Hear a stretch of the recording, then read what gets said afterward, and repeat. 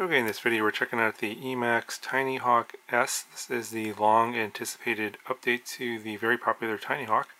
And let's go get right into the video and I'll show you what's inside this little case here. Similar case as what we had before. And we got the drone inside here. We'll put that aside. We'll look at that here in a second. You do get a 2S battery, so this is one of the updates for the new version. It is 2S capable. You get a 1S battery, the same one as before, and so it is compatible with all of your previous batteries. You don't lose any capabilities going to the new version. You get a new USB charger that will do 1S or 2S, and that's 2S via the balance lead, and it does look like the there's a switch there to switch between regular LiPo and high volt LiPo. So you can do 4.2 volts or 4.35 volts on the battery. You get some spare parts here, so you get a little screwdriver, some rubber bands, that's for the battery holder. I'll show you that here in a second. Some extra rubber grommets and some spare screws. I think those are going to be for the motors, I believe. Those are available if you need them. And you get here, get some EMAX stickers. You get a spare set of the props, and these are the turtle mode props, the 4-bladed ones. And very important here, you get this 2S warning. They have specifically tuned the Tinyhawk S for 1S and 2S, and they have two different profiles for them. So it's very important that you use the proper profile for the proper battery. So profile 1 is tuned for 1S LiPos, and profile 2 is for 2S LiPos. So I will show you how to do that, to change that in the OSD with your transmitter. I will show you that a little bit later in the video. You definitely don't want to miss that part, because if you put in the 2S battery and you're on profile 1 for 1S batteries, it's not going to fly right. It might even fly away. So you want to be careful that you don't miss this warning and follow the proper setup instructions later on in the video, so that you don't actually have a bad flight experience and or mess up your drone in some way. Okay, we'll take a closer look at the drone and the battery. So this is what the 2S LiPo looks like. It's a high volt 300 milliamp hour little 2S battery here. It has a pH 2.0 connector, so it's not using a JST or an XT30, and they're using this to save weight. Apparently it's not drawing enough current where you would need an XT30. They have made other modifications besides obviously the 2S ESCs. I believe the camera is a little bit different, so let me just show you the camera. See, it's got sort of a flat lens here, and then if you look at the original, the lens is slightly curved, and yeah, it's not really coming out on camera, but yeah, the lens is slightly different, so I'm thinking they're using a little bit of a different camera. They've also have redesigned the frame a little bit to take into account some of the durability issues. So you can see there on the original, I've broken off these little spokes here on the duct, and I've actually just used some welders right there to put it glue back on basically, and it's actually holding on pretty good. I've actually broken many of these and just used a little bit of welders. It does add a little bit of weight to the drone, of course, but just hold those on. But they've improved that in the new version, so you can see the difference here. There is more material here where the spoke meets the edge of the duct here, so this is definitely going to hold up a lot better in crashes. And they've also changed the way the motor plugs work. Instead of the plugs going into the board vertically here from above, the wires go under and plug into the board sideways here. So this board is obviously very different. The battery tray is also very different. Instead of a piece of plastic holding the battery in here like before, you have these rubber bands. So obviously this can now accommodate either the lower profile 1S battery, which will fit just fine, or you can use the 2S battery and just stretch the rubber bands a little bit. And obviously the rubber bands are grippy, so that's going to hold that that battery in. So I haven't had any battery ejections, actually less with these than with the old version, because this tray does tend to get a little bit loose and the batteries tend to fly out after a while. So this, I think, is a better system, so it'll obviously accommodate 1S or 2S, and we still have the same pH 2.0 connector for either your 1S or 2S batteries. And another change they made is to the receiver. I believe the old receiver was not SPI receiver, the new one is. Still D8, but it is SPI, but it isn't switchable to D16. If you guys are wondering, at least I'm not aware of a way to do that. That is actually something that's, I think, stuck on D8, if you were wondering. And then I did make one modification. I pulled out the VTX antenna here to get a little bit better range and better reception. In the, I guess, out-of-the-box config, it's actually tucked in under the frame on the side over here, I believe.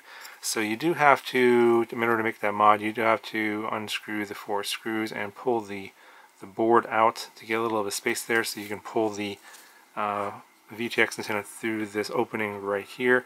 And as you can see, I did that same modification on the version 1. This is a very popular modification. A lot of people do that to get better range on their video signal, and this is one I would recommend doing. Obviously you don't have to do that if you're not flying too far away or don't have a lot of walls you're flying in between. The standard config should be just fine, but yeah, this is one that I felt I wanted to do, and it's pretty easy to do. And obviously once you pull the antenna out like that, you just screw or mount the board back on again via the little rubber grommets right there, which is really hard to see. Yeah, okay, you see one right there. Is go on these little posts, and then put the tray back on, and then put on the 4 screws again, and that's pretty much it. Now, another change they made was to the motors. It's a little bit different motor on this new version. It's an 0802 motor at 15,500 kV, whereas the old motor was a 08025 motor, a little bit bigger motor at 16,500 kV. So they changed this motor to get a little bit better flight time. So you're going to get about 4 to 5 minutes of flight time on the 1S battery. And it's still pretty fast. I think that they measured the speeds on 1S 35 miles. So it was 35 miles per hour on the old version, 37 miles per hour on 1S on the new version, and 45 miles per hour on 2S on the new version. So let me just show you the weight difference. It's a little bit lighter. I think that and a lighter motor, and I think the motor being more efficient is the main differences in terms of performance improvements. The new version here is 27.7 grams. The old version here is a little bit heavier at 28.5 grams. So it does have this little 3D printed part here to hold the camera in place. It just barely measures anything, maybe like 0.1 of a gram. So yeah, it's about I would say half a gram, a little more than probably more like 0.8 of a gram lighter, somewhere in that range. So that does help with flight time and overall performance on 1S and 2S. Now, in terms of flight time on 2S, it is quite a bit shorter than it is on 1S because you're dealing with a 300 2S versus a 1S 450. It is heavier, and that does cut down your flight time. If you're flying pretty aggressively, like you'll see some of the flight demos I'm going to show you, you're going to get like 2 minutes of flight time. So they really aren't marketing this for long flight times on 2S. It's more just to, if you want to sort of move up from the beginner 1S mode and do a little bit of faster flying on 2S, especially outdoors in windy conditions, then they do offer the 2S option there for more outdoor flights in exchange for a shorter flight time. Okay, so in this part of the video I'm going to show you how to change your profiles so that you can fly it on 1S or 2S without having any issues. So we'll go ahead and we'll plug in a 1S battery first. I already have my radio turned on and the receiver bound, and I have the video transmitter or the receiver already on the correct channel, so I should get a signal here. Okay, so what you want to do with your transmitter is go into the OSD, and to do that you're going to move the throttle to the mid position, yaw to the left, and then the right stick is going to go up, and at that point you should get this menu here. Okay, put the lens cap on the camera so you can see the menu better, and to navigate through the menu you're going to use the right stick, and it's going to be basically so basically you're going to go up and down to bring this little arrow here. It's going to go up and down, so basically it's like down, down, down, up, up, up, up, and if you want to go into a section you're going to push the stick to the right, So if I want to go into the profile section here to change my profiles, you can see here now I am on profile 2, and since I plugged in a 1S battery, I want to switch that to 1, and so I'm going to move the right stick to the left, and that should change to a 1 there. So you can see right there now it says PID profile 1, and then you want to also change the rate profile to 1. You want to make sure those are matching. In this case I am on rate profile 1 already. If it is on 2, then obviously you just move the stick to the left, and then you go to 1.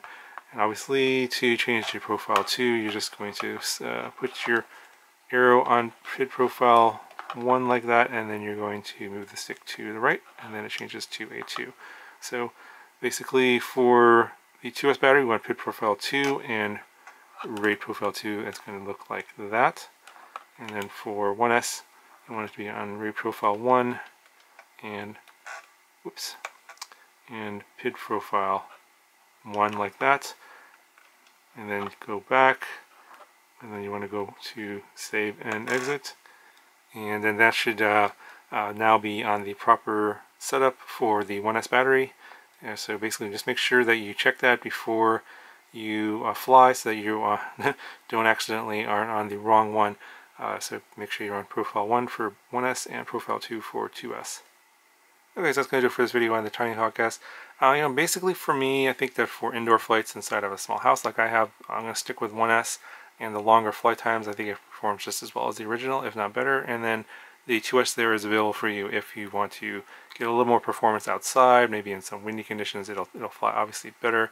It's not going to be a speed demon like the Mobile 7 or anything like that. So for those of you guys that are looking for ultimate speed, something like that, primarily on a 2S battery, this product is probably not going to be for you. But if you're a beginner and you're looking for something to start out on 1S, something a little bit slower, safer, definitely check this one out. And then if you want to try out 2S and go a little bit faster down the road, then the 2S option is available to you.